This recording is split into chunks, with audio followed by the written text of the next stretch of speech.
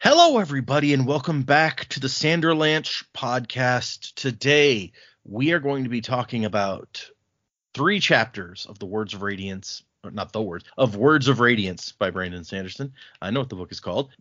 Chapter 12, Hero, to end part 1, and then the first 2 interludes, Narak and Yim. There's actually 4 interludes before the next part, so that's a bit of a change from last time, too. In these chapters, Kaladin works on figuring out some of his powers with the crew, and then a prediction that some people made last time comes true. And then, in the interludes, we meet some parshmen, and we meet a cobbler, and things not going great for either of them, really, but we'll get to that. I'm Data, and with me today is... Jack? And Joe. Jamie's feeling under the weather today, so... just the 3 of us. It's a boys' night. Let's see how it goes. Hold on to something, everybody. The Sanderlanche is about to begin.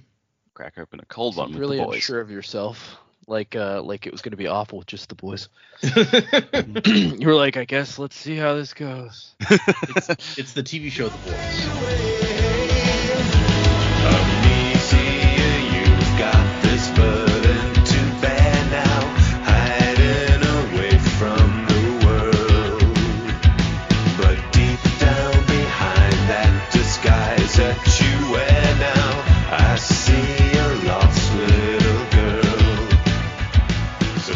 So yeah, we had the end of part 1 this time, and it ended, I think, like you guys kind of expected. What did you guys think of these 3 chapters?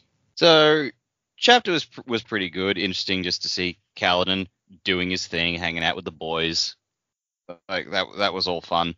And then ended on Amaram. Well, we all called that one. Except Jaymee. Jaymee thought it was going to be Wit, and now she's not here to defend herself. Look, I mean, Wit's also a fair guess, I think. So that works. Interludes. So the second interlude was kind of all right. Yep, bit bleak. Like it really reminded me of like the dudes who helped Kavoth out in Name of the Wind when he's living on the streets of Tarbean. Oh yeah, there was that one nice old cobbler who gave him the free set of shoes. Oh, because he could tell he was a homeless wretch, and that other dude who like lived in the cellar and looked after the urchins of the city. So it really reminded me of those guys. Don't think he deserved the end that he got. So bleak. But the first interlude, like, we have been clamoring for ages. It's like, we need to know more of the Parshendi. Yep. We need to know more of the Parshendi. And we finally got something. I fucking devoured it. I'm just like, yes, I need more of this. This is fascinating. I love it. Just the stuff that gets revealed in it just off the cuff. It's like, oh, we have all these different forms that we can grow into, and we can change our forms. We can effectively shapeshift. I'm like, what? I must know more. So, yes, I loved every second. And I think Eshonai is kind of interesting. I could be biased because she's the first Parshendi we've met properly. Mm-hmm. But I get the impression, so she's the shard bearer that Dalinar fought? That's the implication? Well, it's not just an implication, actually. Do you remember the chapter title where Dalinar fights the shard bearer is Eshonai? And we had no idea what it meant at the time. But okay, cool. All right. Which, I mean... that's funny considering Dalinar spent quite a bit of that battle just going, wait, are they women? It's true, yeah. It's like, wait a second. Yep. Yeah. Yeah, no. So, yeah, absolutely love that interlude. In terms of, like, stuff that moves the plot forward, it probably wasn't that heavy, but it was something that I've wanted for so long to find, and finally I was getting answers, so I lapped it up. I loved it. Yeah, and it's not just like a little trickle of some answers either. It's like full-on immersion in the society and explaining so much. I agree. It's about time, and I really enjoy that. Yeah. And you're like, yeah, the other stuff was whatever, but this is yeah. The other stuff wasn't bad, but unfortunately, it happened in the same block as we got this. So yes, I don't blame you. We found out some interesting stuff about Kaladin's powers, and the Yim chapter was just like completely separate from almost everything that we've read so far. So I mean, it's not the first time that happens. That's happened in the series, so that's all good. A lot of the interludes have been like that. Yeah. I mean, to give the Kaladin chapter its due, I do think it was really cool to see him hanging out with the guys, but the guys are also sort of interacting with each other and bantering back and forth, because we don't really get a chance to see a lot of that either. because we see it through everything through Kaladin's eyes, like he's the boss man, we don't get to see what the guys do when he's not around. So it was cool just to see them sort of bantering back and forth as well. Lopen getting stuck to the wall and the others having a good chuckle. The Lopen repeatedly stuck to the wall is great. Yep. Yeah,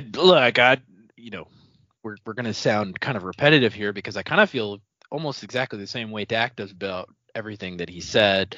Yeah, it was the first chapter. Not a ton of important stuff happens. Something important happens right at the end, but we've kind of guessed that, so it wasn't a big shock to us, as it might have been to like another reader who hadn't like thought it through and guessed that before. So that kind of like reveal for us was kind of like, well, that's kind of what some of us were expecting. So we got what we expected. But I loved all of the stuff with the Parshendi.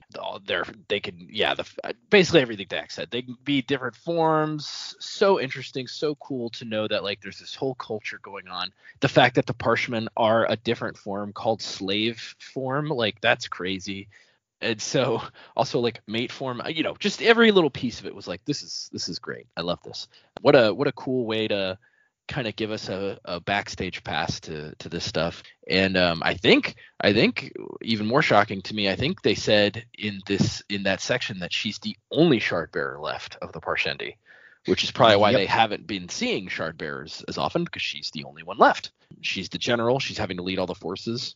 We do get a sense that their forces are waning, which is good information for us to know. But yeah, they're about to do some crazy stuff, it sounds like, which is maybe leading into some of these chapter beginnings that we've been reading from Navani. So definitely super fun to read that, get some behind the scenes information, some delicious knowledge nuggets, as I like to say. And the Yim stuff was a little underwhelming. It was kind of nice, pleasant at first, and then it has a sad turn. I mean, I think if this interlude has anything to do with the story, it's showing us two things, right? It's showing us A, that there are other people who are awakening to surges in the world, and B, there's this creepy dude who's an assassin who's like a vigilante justice type guy running around. So we've got two interesting things from that section that may affect our story at large. But it did remind me a lot of the interlude of like, there's the one with the guy documenting all the different spren, and then the two people that are like measuring fire spren and stuff. So like I felt like it was very reminiscent of those two, except there might actually be some good stuff coming out of that section possibly. So I'm excited for the potential of what could happen. So that's fair. Yeah, it's you're right that I think probably the biggest is that the first thing that you mentioned, where this is letting us know that there are other people like developing relationships with spren and awakening to these powers, like throughout the world, which would make sense. Because it seems to be all happening around the same time. Shallan, Kaladin, I guess Dalinar. I still am not like quite sure on that, because we haven't seen a spren around Dalinar. Really haven't. But yeah, we haven't seen him with any like superpowers or anything either, right? Yeah, so. And that was another thing I was wondering, is like with Seth, like we haven't heard of a spren being around Seth, and maybe that's just something we're not privy to. But yeah, so that's definitely a lot of cool potential stuff could be happening. Maybe he's not allowed to talk about it because of his unspoken status. Yeah, whatever may it's not called. be. Maybe the spren developing is what like cut him off from his people. You're talking to a spren out. Well, I mean, that could be because like I don't know culturally what their deal is, so like that may be may be taboo for them. Yeah, they seem to be from the one part of the planet that isn't affected by high storms, and there's grass and stuff. Like the whole ecosystem is different, so maybe like this side of the planet is affected by one shard, but this one section of the planet is affected by the other one who made it, and the spren were all about one of those shards. So he got a spren. It's like, well, now you're part of them. Now you get out. Yeah. The other thing in the Yim section that I was thinking about that I just was reminded about was like the one talk and like experiences and stuff. So like I was like, well, maybe that has something to do with something. But it was such a like, oh, this is a nice cool guy, and then he's dead. It was almost like, and maybe Brandon's doing this intentionally. He wants us to forget about this guy so that it could be a twist later. But like, I don't know. There's just a bunch of interesting stuff that kind of happened there. So. Yeah, this idea of I guess it's just their religion, where it's like we were all part of one thing that broke itself apart to experience things. Like that's very different from anything else that we've heard about so far. Yeah, I mean, that idea that saying broke itself apart, that could be two different kinds of things. It could be like a shard splintering itself on purpose, which would be interesting, or just like using body power versus spirit power, like in Scadrial. So like, I don't know, there's lots of kind of weird potential things. Yeah, that's fair. Okay, well, let's move into these chapters. We have the first one was Hero, and our only epigraph for this section, with Navani's journal saying, "Unfortunately, we fixated upon Sadeas' plotting so much that we did not take note of the changed pattern of our enemies, the murderers of my husband, the true danger. I would like to know what wind brought about their sudden, inexplicable transformation." Which she uses the word transformation here, and then later we find out that that's kind of a thing that they do. They transform. They're not like the Transformers, but they do transform. Robots in disguise? Oh no, wait. Yeah. Also, like I know, like we didn't. What we got is what we got, right? Like we're not getting more information at this point. But like, does that transformation take time, or can I like sing a song and then be a different thing immediately? Like right. I don't know. It's kind of a weird thing. Yeah, like I want to know more about the transformations and how they trigger it, because like, does it mean at any time? I think like, can the Parshmen who serve who are serving the Alethi, can they transform at will, or do they have to be pushed into it, or? Yeah, dull form or whatever. Do they got to be prodded into it? Yeah. Yeah, it's interesting to me because as far as we've heard from the Alethi, the Parshmen, the normal Parshmen that serve them, that are enslaved or whatever, they don't transform. Like that's not something that they know about. But we also find out that like there's a mate form, which is theoretically how they reproduce. So the ones that the Alethi have must reproduce also, or they wouldn't be around. So I don't know. Well, yeah, I mean, I guess we don't know what their lifespan is though. So like that's true. Yeah, I don't know. For all the answers we got, there are still a lot of questions. And yeah, I mean, really, it's like that just raises further questions. Yeah, because I mean, like you say, it doesn't make a lot of sense for the Parshmen unless they have like extremely long lives when not in combat. Like elves from Middle Earth or something. It's like if they don't have to go to mate form to reproduce, if they do have to go to mate form to reproduce, like that would be noticed, wouldn't it? You would think, right? And if they didn't have to mate to go to reproduce, or if they don't need to reproduce because they don't age the same way, then I feel like people would be like, man, why aren't these Parshmen getting any older? They never die. Nate, you got me thinking of them like the men have enslaved the elves, and this is what happens. Yeah, this is what happens, Larry. When you meet a stranger in the Alps. That's right. So we start with Kaladin and the crew down in the chasm, and they're testing out Kaladin's ability to stick stones to things. And Rock, like, he sticks a stone in place, and Rock jumps up and grabs it and is hanging there. This time he holds me, which I guess implies that previous times he has not held him. Yeah, I don't feel like they're very good at their experiments, because like they start out with Rock holding on to the rock. Yeah. And then they're like, he doesn't need to do that. And I'm like, well, I mean, could you measure? You would probably want to measure if outside force affects makes a difference, yeah, the duration of the hold or whatever. But hey, who am I? I'm not a scientist. I'm just some guy. As they get into it, like bigger problems in their approach become clear. But yeah, like how can you accurately measure the amount of stormlight in a sphere to be able to measure these things? Yeah, it doesn't. Yeah. I think he should just figure out how it works, like not how long he can do it for. I mean, I feel like it's a good idea to be like, because knowing how long a rock is going to stick there, and or how much weight it could hold, and if that would decrease it, like this is all important stuff. Sure, but if you can't, like, so I would probably start with, let's get several of these same size gems, and you suck one up, stick a rock, suck another one up, stick a different rock. So first, try to test if it's relatively consistent between right. Yeah, and the then cuts of the stone, all that stuff. If it is, then you can move on to, okay, well, we know that that's consistent. So now if we apply pressure, like somebody's hanging from it, does that change it? Or if it's not consistent, then you're like, okay, well, we'll have to come up with some other ideas for, Yeah. I mean, I get what you're saying, but at the same time, like, the way that we have seen this Stormlight welded? I don't know. Wielded is correct, I think. Wielded. Yeah, Yep. the way we have seen this used, the user doesn't seem too concerned about the amount of Stormlight they have left. So in that instance, like you're talking about being able to wield this power in combat, I think your first worry shouldn't be like, how long can I do this for? It should be about getting something like Seth, like getting it done as quickly and efficiently as possible. Maybe. And maybe that's just me talking. I mean, I would like to know the science behind it and like how long a thing can do a thing or whatever, but I don't know that now is the time for them to figure that out. That's something that should be done like in a more controlled environment than what they're currently doing it in. Yeah, if they could be more controlled, for sure. I don't know that there is a more controlled environment in this case. Well, not on the Shattered Plains, but I mean, somebody who's awakening the surges, who could be in like some kind of scientific community, could be much better. That's true. If you get like a ardent, yeah, okay. So an ardent who is becoming a Night Radiant or whatever. Yeah. Too bad the jam didn't make Caps all awaken to surges. Am I right? I mean, maybe he did. Maybe. No, I don't think so. He's just like, I don't need surges. He just puts the jam on the rock and sticks it to the canyon wall. He's like, I've got sticky jam. And I do like, at some point, Kaladin points out, if you want a baseline, shouldn't we see how long the stone remains there without rock hanging from it?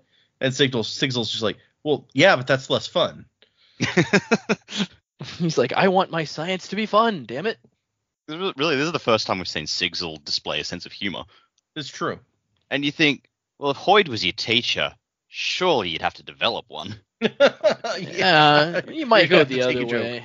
Yeah, on what's going on. You might be like, I hate this guy, I hate you. Oh, see, now imagine them traveling around together, and Sigil is like the straight man in every situation. Yeah. Oh, yeah. He's like, who's on first? Oh, Nate, the Vin and Orosur theme song, you do that for Hoyd and Sigil. Yeah, I could. I'm not gonna. Touche. Every week, Joe's going to have to rewrite the Vin and Orosur. I mean, it's not that much of a rewrite. You just change out some names and find something they do in common. Okay. You do it. Everybody else do it in your head. Use your own creative juices. There you go. Let's all take a minute so everyone can sing the song to themselves. Yeah. There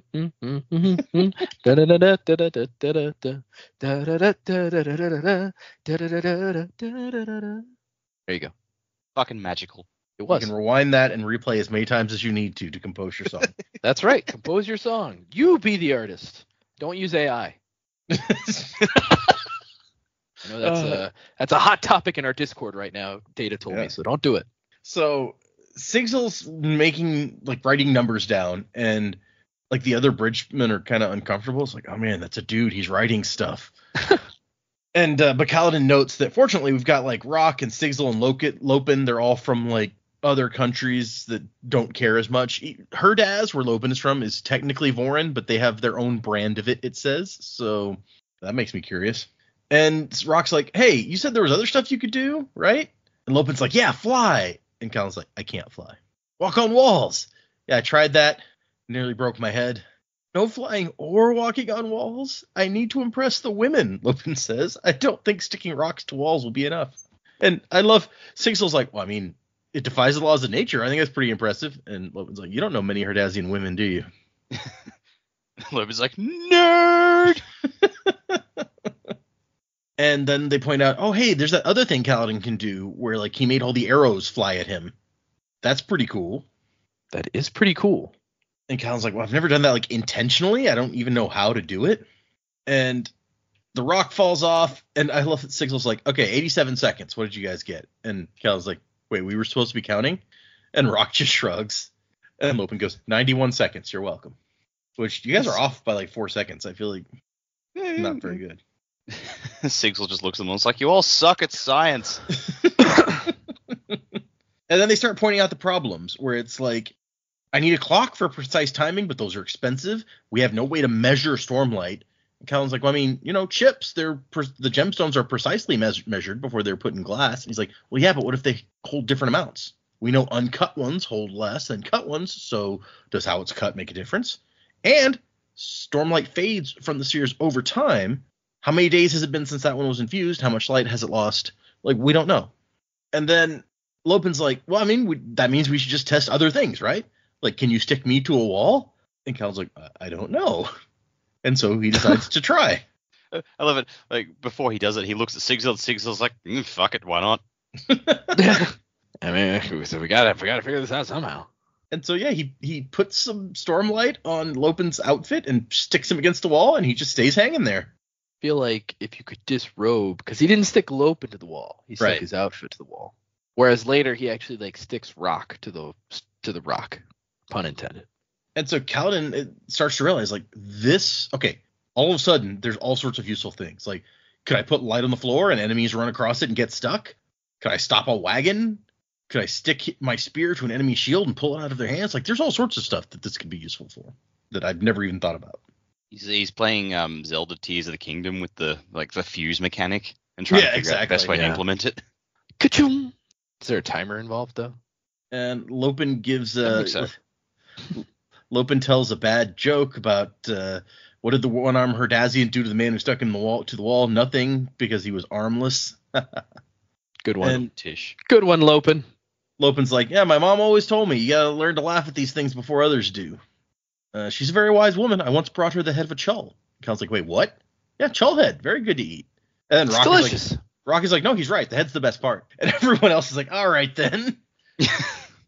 Moving right past that. And it's time to experiment. And so we cut to like them in the middle of like a fight. Lopin, Rock, and Sigzil versus Kaladin. And Kaladin starts using his powers to like do various things. Puts some light on a spear and throws it at Rock to stick to stuff.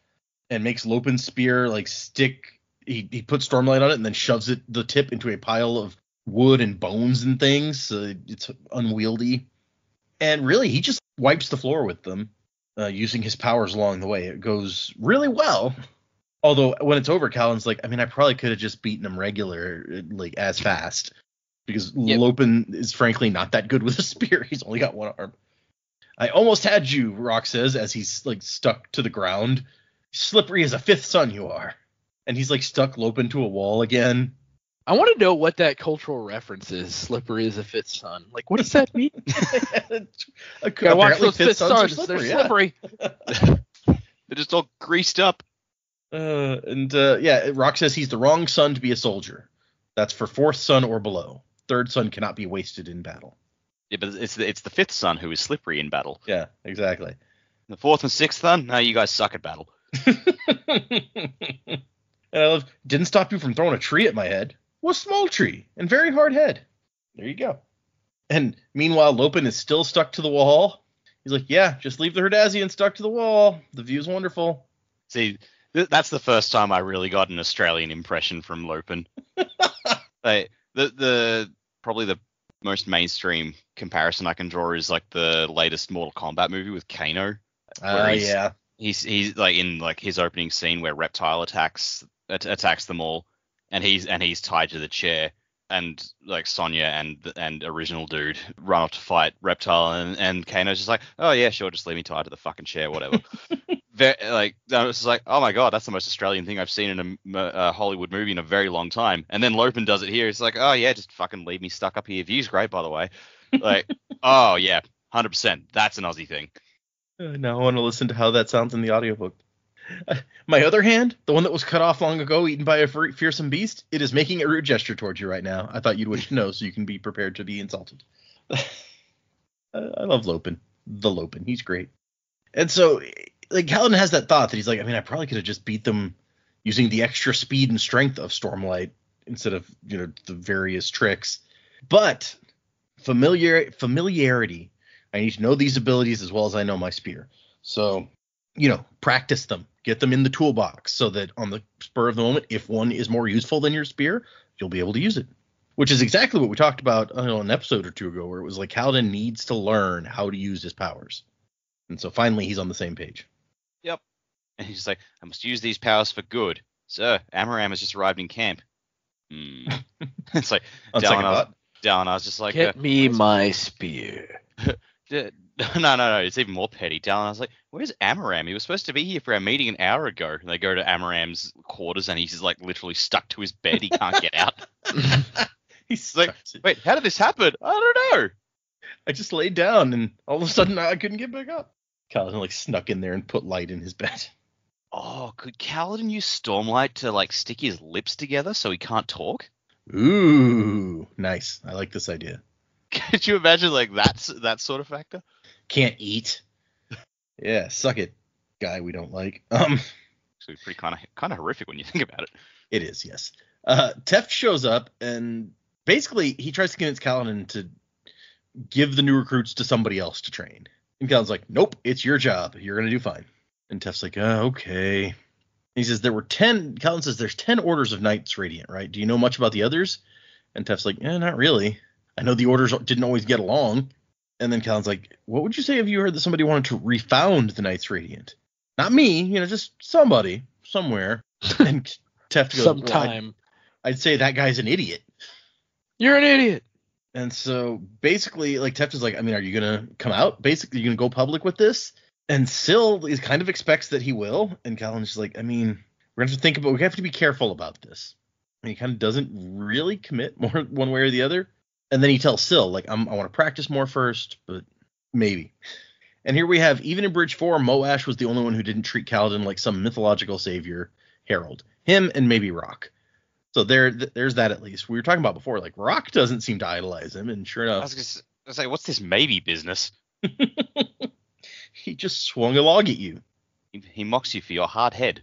And then they get up there, and somebody says, one of the soldiers is like, Stormblessed, have you heard the news?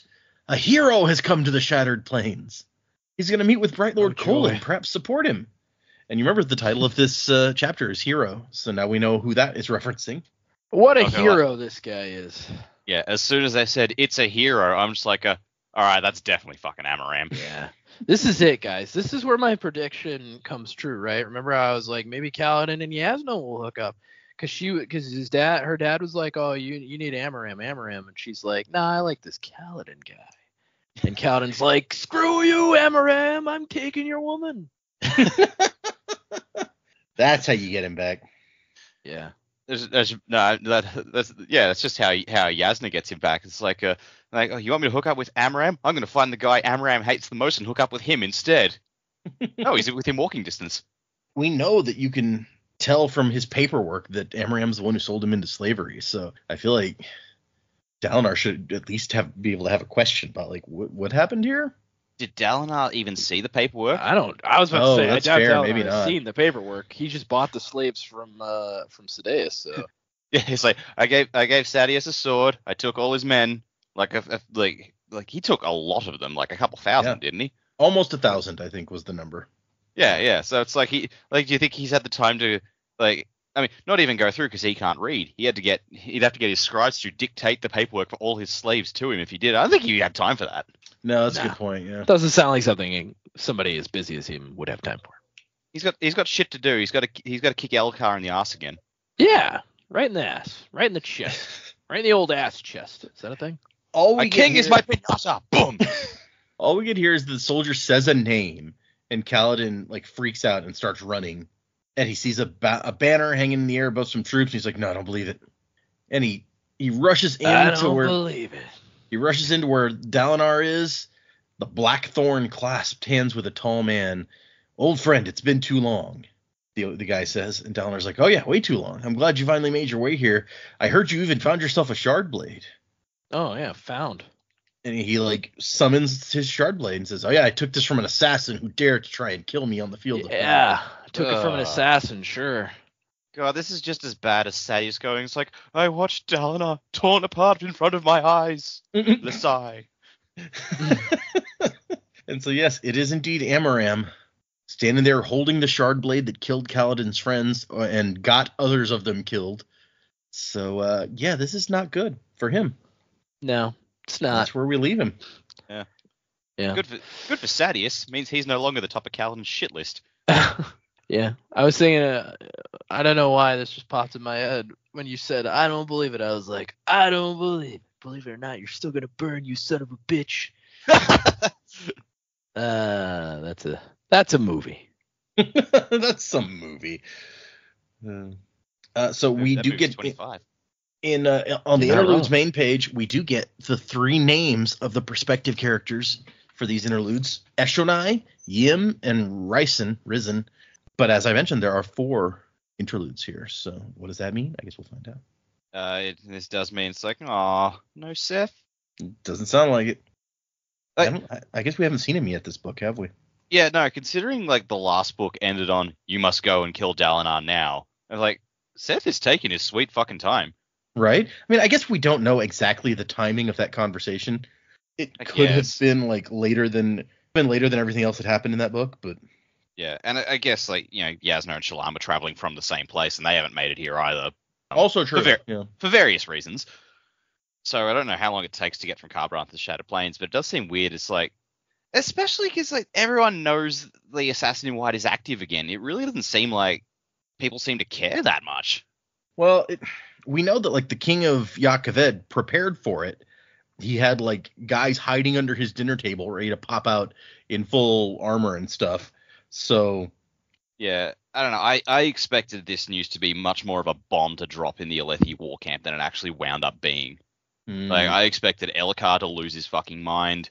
I expected the High Princes to just go, oh shit, maybe we do need to start. You know, I expected there to be rumblings, just like something's not gone very wrong. The neighboring king was assassinated, and no one seems to bat an eyelid. The most we got was Navani telling Dalinar, and Dalinar's like, oh, for fuck's sake, him again. I'm like, this is the dude who kills your king? Why does no one give a shit that he's out there killing other kings? Maybe they're hoping, like Kaladin's crew was hoping, that it's like, they killed our king first, so he's moved on to somebody else now, right? Like, we're done. Yeah, I don't know. I still think, like, for someone who is terrified of assassins because his father was assassinated, the news that his father's assassin has come back should have rocked Elhokar more than we've actually seen it do. Yeah, that's a fair point. He should probably be interested in chasing the guy down, too. I remember you guys theorized once the news got out that he might just, like, head off to a different country and take his whole army to hunt this guy down. Yeah. But we know that the Parshendi did take responsibility for hiring an assassin to kill the king, and we're told in this interlude that Eshonai was part of the group that decided this. We have to do this. So it's not some misunderstanding. They seriously did arrange the assassination of Gavilar. Yep. They sure did. So the rhythm of resolve thrummed in the back of Eshonai's mind as she got to the center plateau of the Shattered Plains. Narok, home. And so she's wearing her shard plate and walking around. They managed to get the gem heart this time, and she's looking for Dalinar. Where are you, Blackthorn? Why have you not come to face me? She's like, I thought I saw him on that run a week or so ago, but I don't know. Which we know Dalinar saw her on a run, so maybe we're talking about the same run. And so apparently she hangs back in case, you know, some of her people get in trouble and need the Shardbearer's help. But her leg is still hurt pretty badly from when Kaladin messed her up while she was fighting Dalinar. The city they're in is like ruins, basically, but they've moved out here to escape the Alethi, basically. Get out here where they can't be found. It says that she had discovered similar ruins in her explorations, such as the one she'd been on when they first encountered humans 7 years ago. So she was one of the first people to meet the humans. And now she's trapped out here. She loves exploring the wide world, and now she can't go anywhere. She sees some stuff and attunes to the rhythm of the lost, a soft beat yet still violent with sharp separate notes. So she, throughout the chapter, she's just attuning to various rhythms. And we know that we've been told they like sing as they fight. We've been told that one of them like sings a song and you can pass another one out of earshot of that first one singing the same song. So that seems to be a reference to these rhythms. Yeah. Like they attune to something and then it just automatically seems to like be a song in there. Maybe not instinctually, but almost, I don't know. It almost seems like hereditarily. It's like they attune to something and they're like, okay, this is, I now am singing this thing. The feeling that it gives me here, at least, is that like when you say attune to it, it makes me think as like it's something that's out there. Like the rhythm of the lost is just, it exists and she tunes into it when she wants to express that feeling. And then she tunes into something else for a different feeling. Yeah. It almost and way they describe it later, it almost seems like their transformations happen the same way. They somehow like find some sort of rhythm to attune to that allows them to transform. At least that's the way it's described a little bit later. That's the way it sounds to me. Yeah, it's this might be an odd comparison to draw, but it made me think of like birds flying south and like feeling the Earth's gravitational pull. It's like these are like some sort of force that exists in the world that they just sort of twig into and have been able to use for their physiological changes or like their mentalities or whatever. Interesting. That's actually a cooler theory than you might think at first glance, because if you think about it that way, then you could say that their transformations are like in physiological adaptations to their environment, right? So it's like we got to create more of us, so let's transform into this mate form, which is more suited to having children. That's actually a pretty cool idea. I like it. Yeah, just the thing that made me think of it is just like the fact that you can have a couple of them singing the same song even though they're separated and they can't possibly hear each other. So maybe it is like some sort of undercurrent force, right? Somehow that they've just sort of twigged into. Yeah, I'm sure it has to do with shard magic. Yeah, maybe. Yeah. And then, on a completely different but still interesting note, we're told that most of the Shattered Plains had once been populated, and this in the center was where the largest city had been. Now it's all ruins, but this whole area used to have people, Parshendi, who knows, living on it. So it's just like we're getting lots of little pieces of stuff here. Listeners is what they call themselves, we learn. It's like Parshendi, that's a human word. We're the listeners. Human horn. Both Malin, human horn, God. Both Malin and Femalin raise their hands to her. So they have different gender words, Malin and Femalin. Mm-hmm. I mean, they sound pretty much the same. It's like, well, I don't want to call them male and female. What are we going to call them, Brandon? Malin and Femalin? Perfect. So she goes to the Hall of Art, where soldiers are trying to paint, and they're not very good at it. I like how which I mean, it may be completely valid, but I just don't understand why.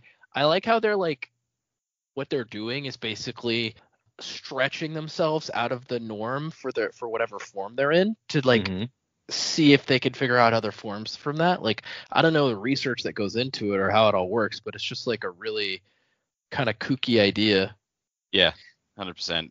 It's just like, all right, we don't have other forms to do these sort of things. Let's try and just sort of, make them, I guess, or see if we can do it in these forms. Like, all right, this is a fascinating idea. Like, everything about this culture is just like really interesting. Yeah, but fascinating, Captain, and logical too. That we need some help. But apparently the soldier form is called war form, where they grow this armor out of their arms, shoulders, chest, and head. We'd heard before, it's like, oh, like it looks as though the armor grows out of them. So it's nice to get confirmation of that, because that really explains why Shen got so upset about, and the Parshendi got so pissed about him wearing the bones, like they're wearing the armor. It's like, oh, you actually are just wearing pieces of their body, like you're wearing dead bodies. You're not just pulling off armor. Mm-hmm. We sort of guessed that already, but it's nice to have confirmation. Eshernai says you're getting better to the rhythm, speaking to the rhythm of praise. So the way they talk is even to whatever rhythm they're tuned into, which I guess would make like their speech patterns seem musical if they're always to like some rhythm. And he hums to skepticism, and it's like, just rhythm goes. I just realized one of these books is called Rhythm of War, right? Yep. Oh. Ba-da-ba-ba-da. We got it. But it's actually kind of interesting to me that it's like, not only do they tune into these things and they speak in these rhythms, he doesn't even speak here. He just like hums at her, and that because of the tune that he is tuned into, that expresses to her his skepticism. Like she hears a little chunk of hummed music and understands what he's expressing. And so Eshernai is a general. We find out she's wearing war form for battle, but she likes work form better, more limber and rugged. They're trying they're trying to do something in the Hall of Art, and it's not working. She says, no spren, and the guy says, not a one to the rhythm of morning. Keep trying. We shall not lose this battle for lack of effort. And he's like, well, what's the point? Having artists won't save us from the swords of the humans. So artists won't help, but my sister is confident that she's close to discovering new forms. If we can discover how to create artists, it might teach us more about the process of changing, and that might help her. So there you go. Seems like a fun little parallel, really. Like, they're trying to discover something that was lost. Dalinar's trying to discover something that was lost with the Radiance. Yeah, but here it almost seems sadder to me because like this is like an intrinsic part of them. Yeah, yeah. Although apparently, like she asks, like no spren, so maybe the spren are involved here also. In which case, maybe it's very similar to what's going on with the Radiance. Could be. Mate form was better for creating art, but that came with a whole host of other problems. Keeping those types focused on anything productive was almost impossible. They just get so horned up. Other than that, they know dull form and nimble form. Nimble form is a general purpose form used for nurturing young and doing the kind of work that requires dexterity. The old songs spoke of hundreds of forms. Now they know only 5. Well, 6 if you count slave form, the form with no spren, no soul, no song. That's the form the humans are accustomed to that they call Parshmen. So she says that's like an absence of any form. And so that's what the Parshmen are. That's why they're different from the Parshendi, because they have no form, which implies if they could somehow figure out how to take a form, then they would be the same as these other ones, maybe. Yeah, so that's when Shen will get his Rise of the Planet of the Apes movement. He just suddenly shapeshifts into some other kind of form and goes, no! Yeah, there you go. And yes, we find out she's their last shard bearer. Then she comes across a group of 3 mate forms splashing in the water, 2 female and 1 male. So here we have so annoying. Here we have 2 other gender terms. So she's Katie Holmes coming across Bruce Wayne in the pool with the ladies. That's what you're saying. There you go. And she makes them get out of the water, and they're all they mutter to the rhythm of irritation. Meanwhile, the workers are singing to the rhythm of praise in their appreciation of Eshonai because they don't like confrontation. The rhythm of praise, I imagine, is like a gospel choir sort of song. Maybe, yeah. She scolds the mate forms, and she's like, I don't get people who like just staying in mate form. Like most couples change and then sequester themselves away for a year and then come back. Like who would want to be like that all the time? And then she's like, well, I mean, the humans do it. She hadn't understood early on that like the humans don't change forms. They're just always ready to mate, always distracted by sexual urges. How can you live like that? Jeez. Eshonai, it's real velour. Zach Brannigan is the height of that. What'd you say? Erotic. Erotic. And so let's see. And she and the others had ordered the murder of the Alethi king in a desperate gambit to stop the listener gods from returning. And it was mentioned earlier in the chapter that they came to the Shattered Plains to escape their gods. And it had worked. The Alethi king had not been able to put his plan into action, but now they were being slowly destroyed. So, geez, what was he going to do? So I'm so confused. Like, they killed Gavilar to stop the listener, so to stop their own gods from returning. Yep. So I'm so confused. Which shard are they about? Like, was Odium their god, and they're trying to stop Odium coming back? Is that the implication? Could be. Listener god. I mean, it doesn't say God singular. It says gods plural and lowercase g, but that's true. So yeah, this is an interesting puzzle. You know, I'm forming a theory, and I'll save it for predicaments, but I'm forming a theory. Okay. Right. We will get to it in predicaments then. We also find out that the big craters that the humans have made their war camps in used to be where her people lived before they abandoned them for the security of the plains. Her sister is Venli, and Venli and her associates are the scholars of the Parshendi. Nimble form, they don't actually have a form for scholarship, but nimble form is the best they can do for now. Call it brain form. Brain make people dumb. No, Leela. Brain make people smart. Big brain and winning again. Now I am leaving Earth for no reason. Venli, and in nimble form, you have long hair strands with no helmet to block them, like with the war form, that go down to her waist. So very long hair in this form. You know, I know they had beards, but for some reason I never pictured them having hair as well. Right. And now it's like, okay, I think I need to see some more fan art of like Parshendi with hair, because like I'm struggling to picture the crab people with hair. Yeah, it seems like some forms have hair and some don't. So yeah, it's interesting. Yeah, it makes me think of Kit Fisto. Maybe it's like tentacly hair, but probably not. Ooh. One second. Oh, and Escher and I looks like Davy Jones. Yeah. Or in Mortal Kombat, like Cyrax, like the weird like cord hair. Oh, yeah, like the Predator style. Yeah, Predator style hair. There you go. Venli and her once mate Demid. They had been mate forms together. They hadn't had any children. In war, if they were on the battlefield, they would have been a war pair, which we learned earlier about, like the Parshendi fight in pairs. So this is how it works. Like, I guess you are a pair with a person and of the opposite. I mean, there seem to be multiple genders, but so you. Unless you're that dude in mate form, and then you got another one. That's true. But so you fight together, you do whatever together. Now they're a research pair or something. And Eshonai says, "We won the battle. The gem heart is ours. We will continue to eat." Dalinar Colin did not come, and Venli's like, "Yeah, he's not going to face you again. You nearly killed him last time." And she's like, "What would you even do if you could talk to him?" "I'd sue for peace. We murdered his brother. We slaughtered King Gavilar on the night when he invited us into his home. That's not something they're going to forget or forgive." Which, I mean, she's not completely wrong. I mean, also it's the Alethi. It's not like they need an excuse. Also true.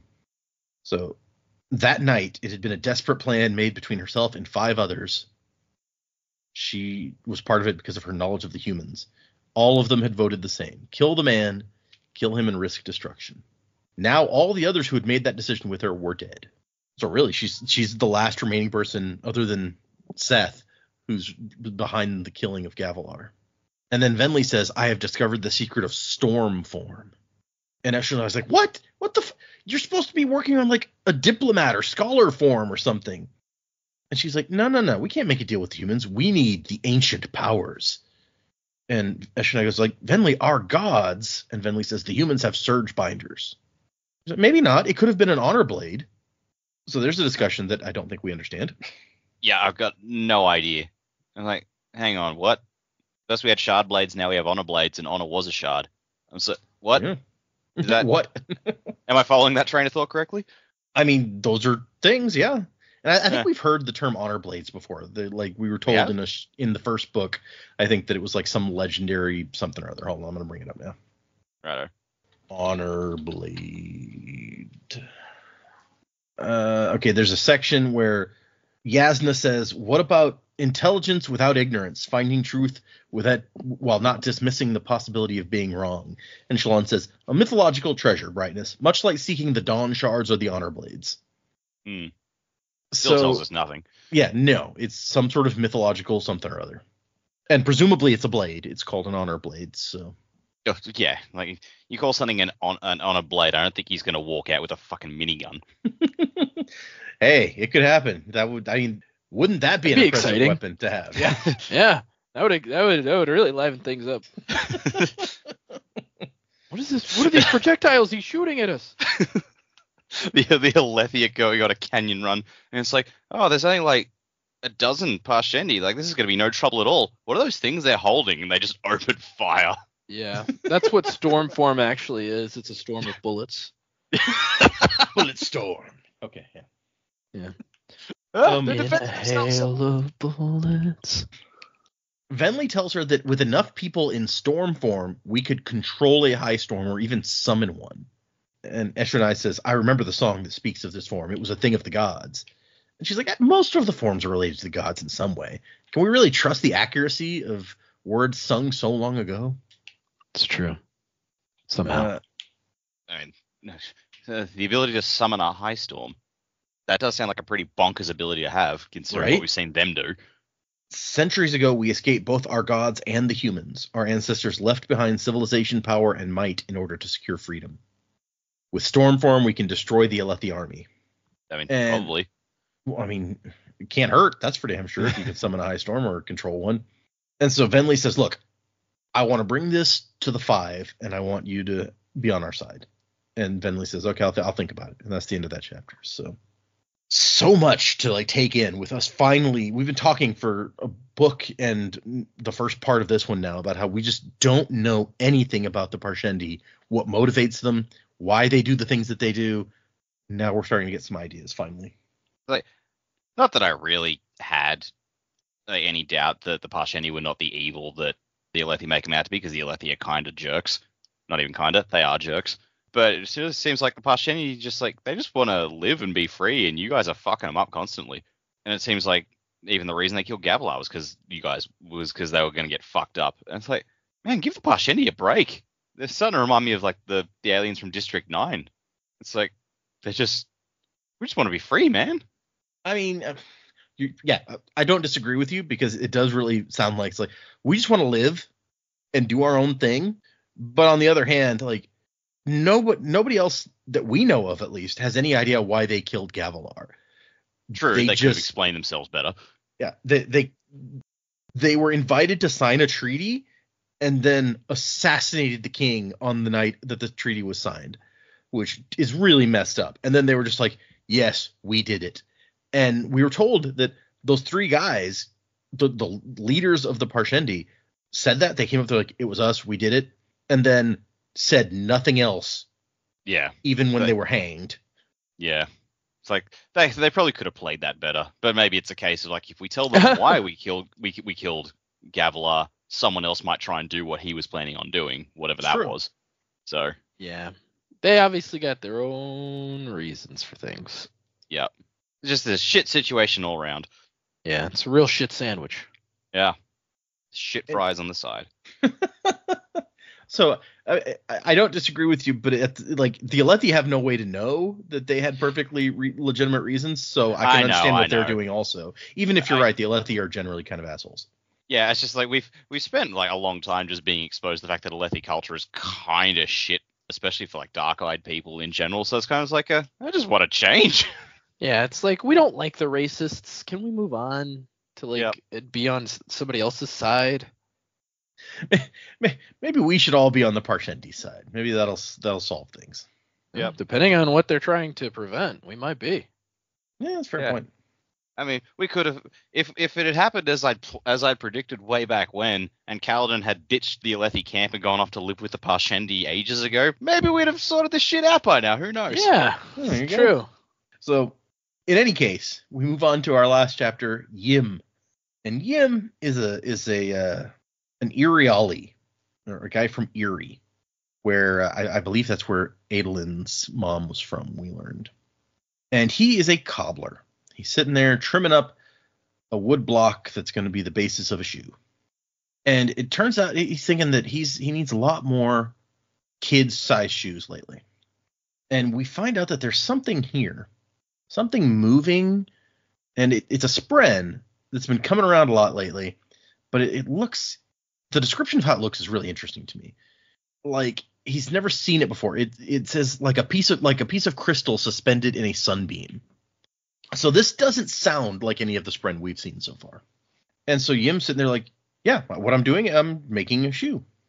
And the voice is like, shoe. It's like, yeah, for children. Children, little people. And he's like, yeah, that kind of thing.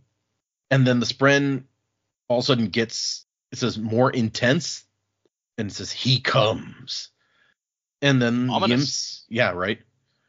Yim sees somebody outside. He's like, oh crap, is it the watcher in the military coat?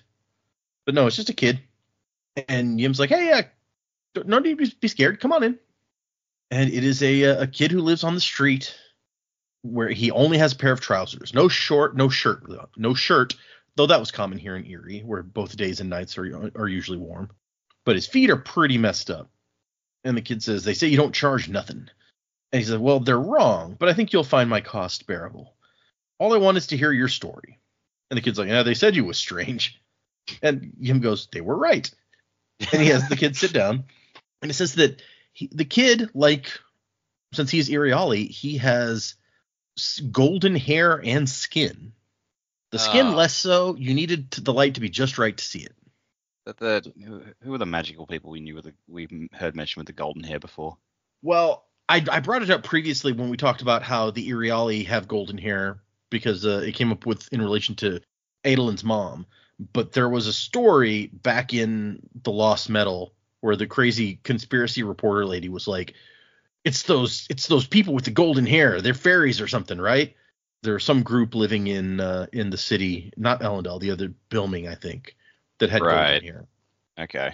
But we never actually met any of them, so it's hard to know if what the deal is there. Those damn broadsheets. And so the kid, one of his feet is hurt, and he's like, why do you want to hear my story? You're older than anyone I know. Grandpa old. You must know everything already. Grandpa old. So the kid has a nasty cut on the bottom of his foot, already infected, crawling with rot spread. And the kid's like, yeah, I need to get some shoes. Can't keep on without them. And Yim whispers, presumably to the spren, because he was calling it my friend earlier. He goes, my friend, I believe I'm going to need your help. And he takes out some medicine, which he knows is not going to be enough to heal this on its own. But it's a good distraction, basically, from what he's really doing. Where he pulls in some stormlight from some spheres that he's got. And while he's applying medication to the boy's foot, the glow is in his hand as he's rubbing the kid's foot, and then it disappears, and the rot spren flee from the wound, and the cut has suddenly scabbed over and is returning normal. So he has some sort of stormlight-based healing power, which is pretty cool. And the kid's like, wow, that's some good medicine. Like, yeah, totally. Only the best for this random shoe cobbler. Uh-huh. And this street urchin that he's putting it on. And so the kid's like, why do you want my story? Like, you're giving me shoes for free, really? And Yim explains that it's like, okay, long ago, there was only one. One knew everything but had experienced nothing. So one became many, us, people, so that it could experience things. And he's like, the kid's like, you mean God?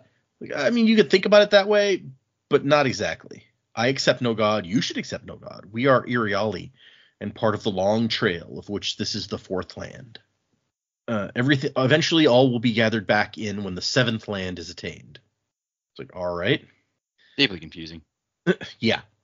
And so Yim tries to explain that it's like, we're all part of the same thing. It's all about perspective. From up close, the fingers on a hand seem different, but when you look at it farther away, you see how they're all part of the same thing.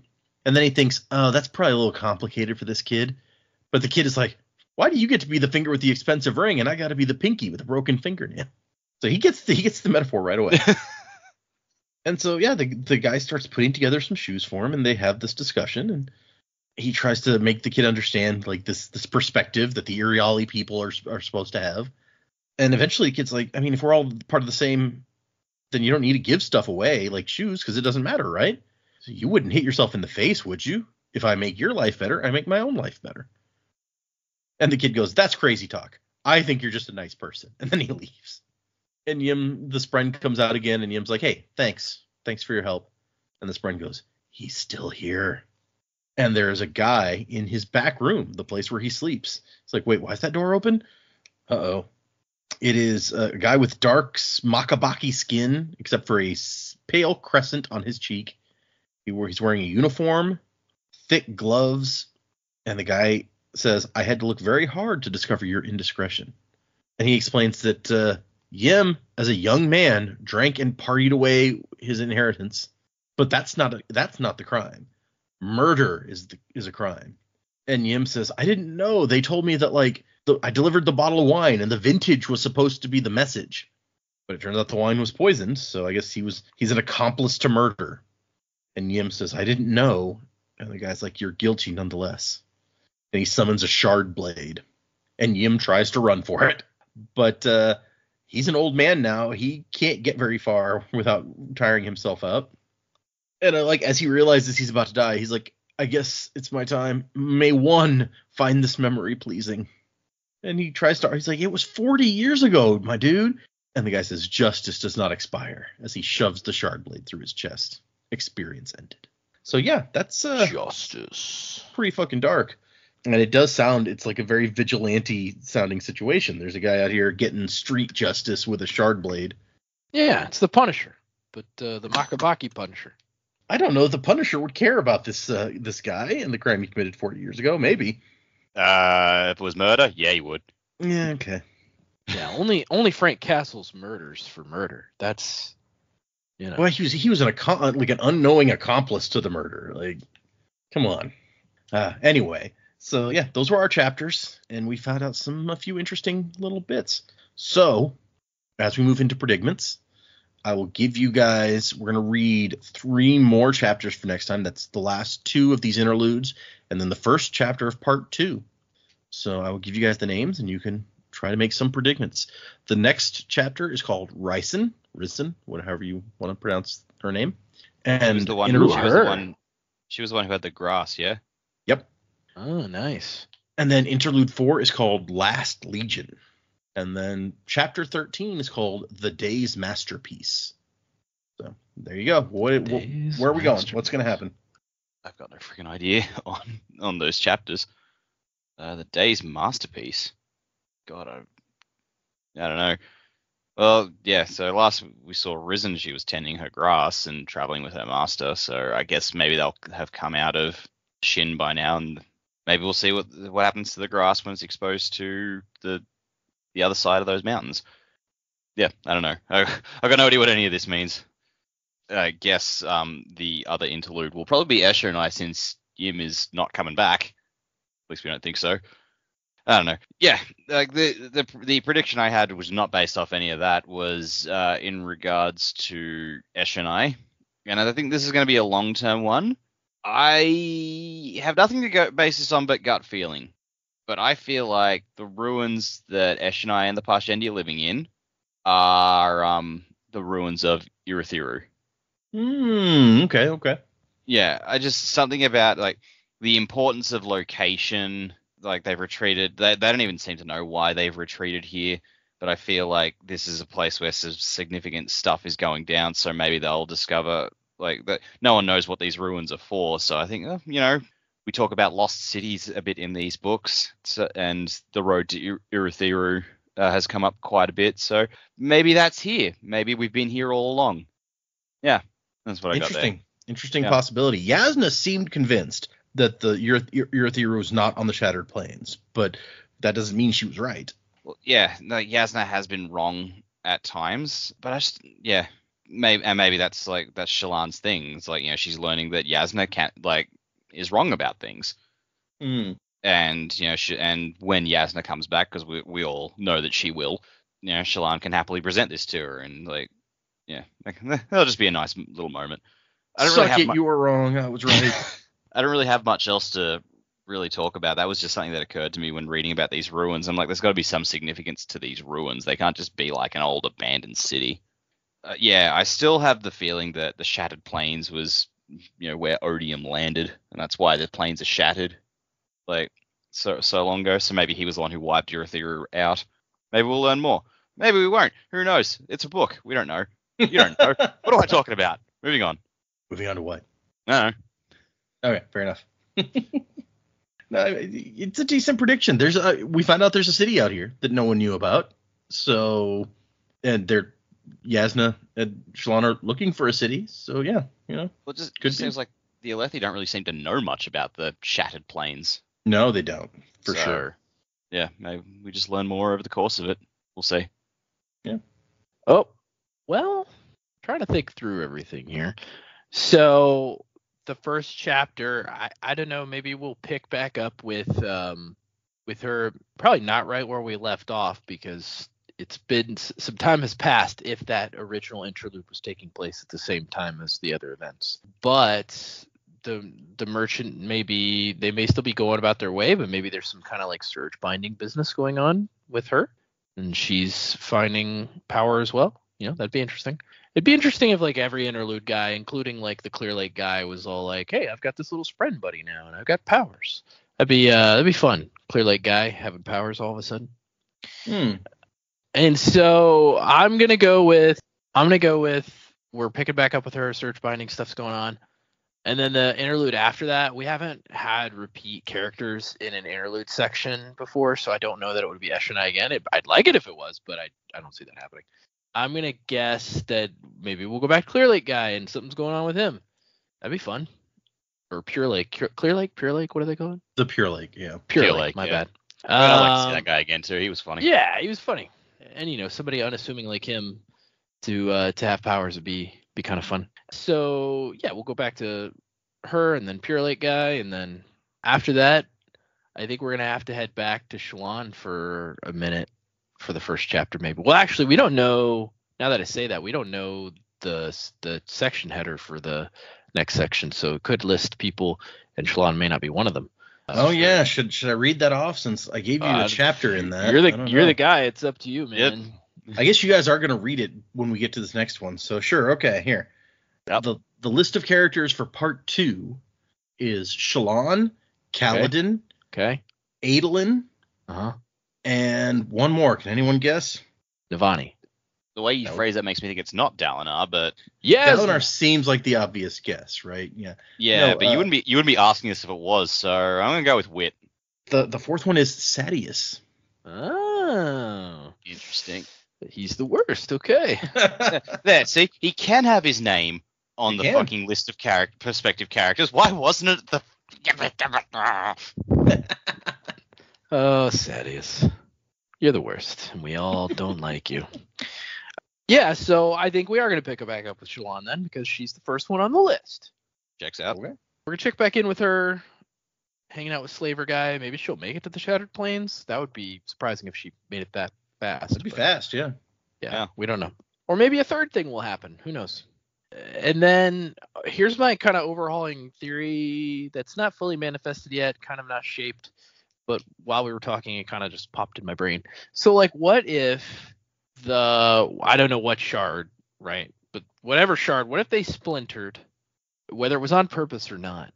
And the Parshendi you're talking about, gods or storm god or whatever, and different entities were basically handed this power, right? And so that's why there's like so much different magical forces / power going on this planet, because they've got like all of these different entities bearing little tiny pieces of a shard and using its magics. And like maybe the head of the Spren is like one of the wielders of said splinter piece, whatever. Like I said, this is not fully formed, but like my idea of being like a shard splintered, and then there's different manifestations of this magic / power. Although a lot of the magic that we're seeing is derived from the Sprens, so maybe that's not a great theory. But I don't know. I feel like there's something extra going on here that hasn't been going on other like 2 shard planets or 1 shard planets. Of course, the only other like 2 shard planet I could think of now is in one guy, and then the other 2, and then the other ones are dead. So like I don't know. Yeah. There's a lot of dead ones that were on double shard planets. Yep. A lot of dead ones. And at least one dead one here. So. Yep. But yeah, okay. That's. I don't know. Yeah, it's a weird one. I don't really know how to make that make more sense. I was just thinking. Just my brain. This is how my brain works. Sorry, guys.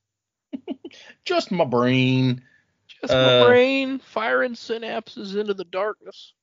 I mean, saying that Shalon's the first on the list, so the first chapter might be her. That makes sense. And also, I feel like the day's masterpiece. That sounds like a Shalon thing. That's like I mean, she makes thing maybe. Yeah, she makes drawings. Oh yeah, what was the second interlude title?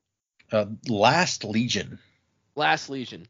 See, I'm gonna stick with my Pure Lake thing, because I feel like in that flashback or division that Dalinar had, he was in the Pure Lake and there was like some fighting going on there. So I'm gonna stick with that. That did happen, yeah. There was even like a big tower out there where that he was like, this must not exist today because this would be famous. Maybe it's hiding out there somewhere. Tower. Maybe Ishik knows all about it. Yeah, Ishik's like, oh yay. I just assume I go catch fish Canadian. there sometimes. Yeah, I just assume he sounds Canadian. Hey there, brother. Yeah, I could take you out to the Pure Lake Tower. I love that place. Great fishing. All praise to the god we hate, so that he doesn't curse us. I'd forgotten that. Yes, their whole thing where they have to pretend to worship one god and secretly worship the other one. Yeah, he gets jealous. Oh man, good times. Okay, some interesting predicaments today. We missed Jaymee. Jaymee didn't get to discuss the ins and outs of the Parshendi this time. Maybe she'll have something to say when she comes back. Yeah. All right, let's see. Moving on to we don't have that much extra today. We have one email that it was actually saved from last week, so I will read that one. This one does have a review attached, Joe, so get your misting list ready to go. I'm kind of glad that they added the review ability to Spotify because like the majority of our listening audience is on Spotify, it seems like. So it's nice that more of them now can get that interaction. We had one message on Discord that actually came in before the last episode, but I kind of forgot. It just said, "Hey, Sanderlanche crew, congrats on 200 episodes," from Matthias. So Thanks. we're on 201 now. We're still going, if you can believe it. We didn't get to 200 and go, it's time to pack it in. Yeah, that's true. And we don't. I feel like we don't say it enough. At least I don't. But we appreciate you guys listening. We would not have gotten to 200 episodes if we didn't have like. I don't feel like unless we had a group of people that were tuning in each week and hanging out with us, although not directly. So we appreciate everyone that listens, and even if you don't like us that much, we still appreciate it if you listen. You're allowed not to like us. It's good. We understand. Not everything is for everybody, as I like to say. Okay. The email that we have is from Lybo, Lybo. It says, "Hello there. I've put off writing another email to you guys for quite some time now because I haven't really been able to figure out Spotify's podcast reviews. Evidence of my hopefully successful attempt at giving a 5-star review can be found in the attachments. But I think now that you started reading Words of Radiance, it's time to do so regardless. Although I can't quite decide between Words of Radiance and Oathbringer, I think it's my favorite book in the Stormlight Archive so far, mostly because I really enjoyed the Shallan flashbacks and some of her plot points. On the other hand, Oathbringer has some of my favorite emotional moments. Also, there's some good stuff with Hoyd. Speaking of Hoyd, I'm wondering whether or not I got the right impression that the crew also really enjoys him showing up once in a while. Do we like seeing Hoyd? Oh, fuck yeah. I mean, he's like the lifeline to the Cosmere at this point, right? Because maybe going forward, there's going to be a lot of crossover. That's what Brandon has seemed to indicate. But like before that, this is like the guy. He's Sexy Drifter. I don't think you name him Sexy Drifter if you don't like him, right, Joe? Yeah. I asked myself out loud. and I answered like a twin. Yeah, Dak answered the question that Joe asked himself. Yeah. Classic.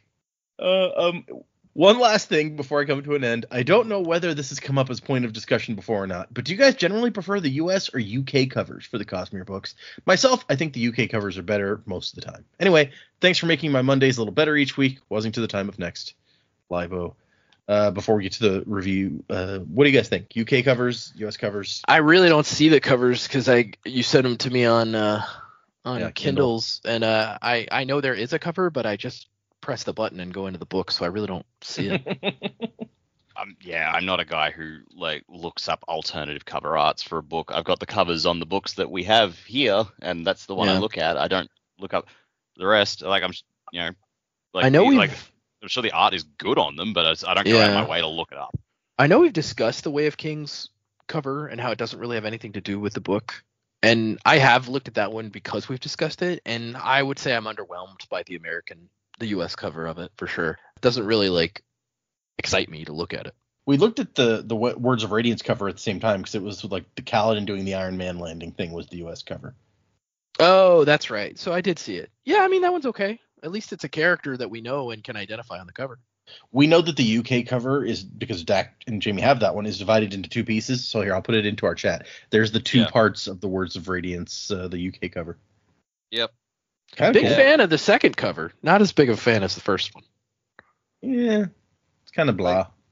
All the, aside from the Secret Projects, and Elantris, because we got the 10th anniversary for that one, all the books have very much have this white with one color scheme going on. So all the Stormlight books are red on white, Arcanum Unbounded is green on white, Warbreaker is purple, and the Mistborn ones are blue.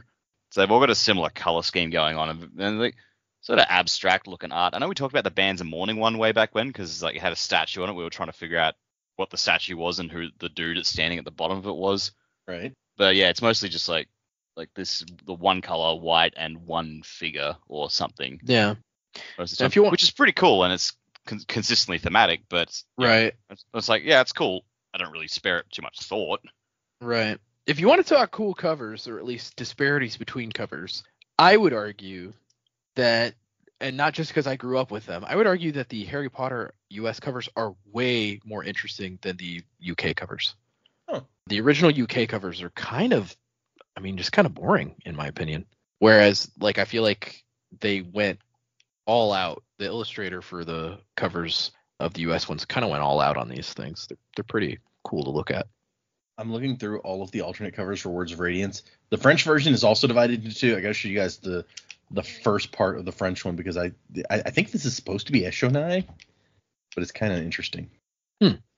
But also, the graphic audio is divided into 5 parts, so each part has its own. I'm going to show you guys the first 3 because I think they're all actually pretty cool. This is the first one. And you guys can find, not you guys, but people listening, if you want to look at the different covers, you can go to the Coppermind wiki, and it has a section under Words of Radiance for all the various covers. Oh, cool. That's the first one, which looks like a Chasm Fiend and a Chull. That's got to be a Chasm Fiend, yep. The second one is like somebody in Shardplate who's ripped the gem heart out of a Chasm Fiend. And the third one is just Adolin and Renarin, but I think it looks pretty cool. Interesting. The fourth and fifth ones are potentially spoilery, so I'm not going to share those. But...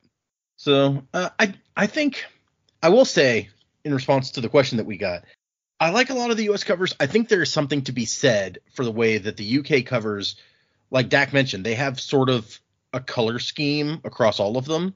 Like pretty much all of the Cosmere books have like the white, and so they look more uniform. They look more like a group than the US covers, which are just kind of like all over the place. I should also mention, like, I don't have it because we got the fancy hardcover, but I've seen a copy of Tress of the Emerald Sea in bookshops that has the same sort of scheme as well. It's green. It's a much lighter green than Arcanum Unbounded on white. So I assume that all the secret projects got that as well, but I don't know what colors they got. Ditto at Elantris. Interesting. Oh yes, I had to pull up the cover, but yeah, I see what you mean. It's got that same white base, but instead of the red, it's got the green. Yeah. Yeah. Now I want to see the different covers for Tress. Oh, most of them are actually really similar. The UK one is the most different, it looks like to me. Interesting. Anyway, thank you for the email, Libo. And looks like Libo may be German, because we've the screenshot from Spotify of their 5-star review appears to be in German. Oh, cool. What did they say in their 5-star review? You can't write words in the Spotify one. You just put in the 5 stars. That's kind of boring.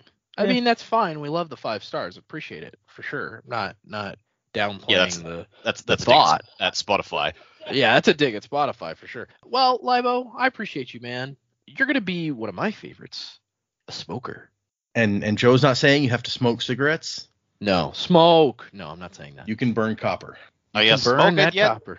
Well, yeah, Uncle wasn't with the burn.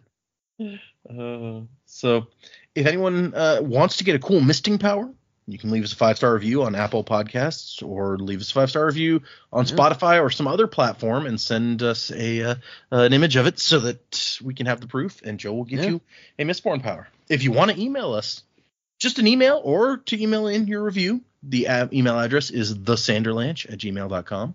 Find us on X, and I almost said Spotify. We already know that we're on Spotify. X and Facebook and Patreon, where this week I've started putting up my reactions to Long Chills and Case Doe.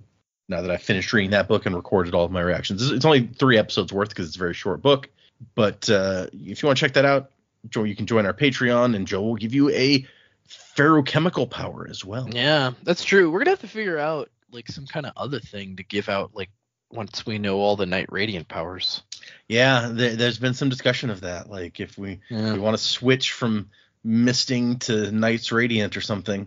But it's hard. That's a tough one. I don't know. We will once we know more. I think either at the end of book 2 or 3, we may take because They've got that the quiz. Brandon has the quiz on his website. That's like the Harry Potter sorting quiz, but it's nice. for Knights, Radiant, Orders, and so you guys will get to take that, and we can discuss that sort of thing at that time. Sweet. That sounds fun. Yeah. So just take the quiz then. I'm not awarding it. You take the quiz. When we get there, if you haven't ever taken the quiz, take it with it. Take it at the same time we do, and then you'll know. There you go. Okay, anything else that we need to touch on? I don't think so. So, like I said, for next time, we're going to do 3 more chapters. That's the last 2 of these, the first set of interludes, and then chapter 13 start us into part 2. So 3 chapters for next time. Music by Miracle of Sound. And wasing to the time of next. Colo, P.S. Fasher. Crab You forgot your name. Don't let your spirit fade away. Amnesia, you've been through such pain, but you're growing stronger every day. Amnesia.